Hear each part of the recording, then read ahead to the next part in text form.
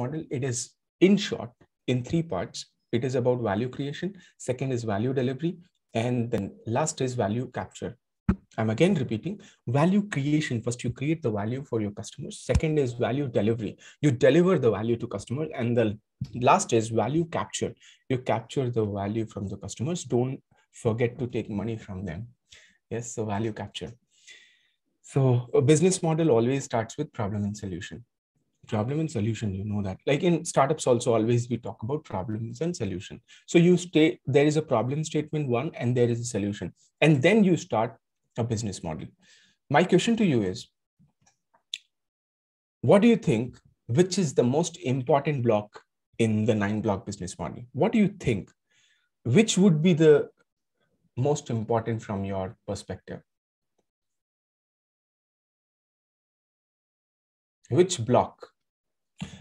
So if you divide customer segments and relationships, Naveen, yes. Revenue stream, customer relation, yes, Arjun. More, just one block. You are like, चल दो लिखते हैं, कुछ तो होगा, निकलेगा कुछ न कुछ तो. Others, what do you think? So if you divide this BMC into half, on the right hand side, it's all about customers. On the left hand side, it's all about business. That's why you see different colors. That's why you take revenue from the customers at the bottom. On the left hand side, that's why it's all cost incurred in the business.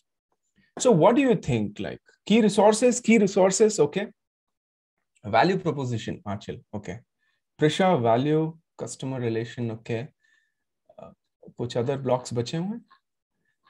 By the way, we are not demeaning any other blocks because all are important. But one thing, value proposition, key is okay. Yes, and thank you for your answer. So the right answer is value proposition is the most important. I mean, others are also important, but again, without value proposition, a business model is not sustainable, in short. So it is the bottleneck. So you start everything with the value proposition, and if everything is right, then you work on the other blocks, and that's why it's in the center also. This is the very popular model across the world, I would say, business model to understand a startup. Yeah.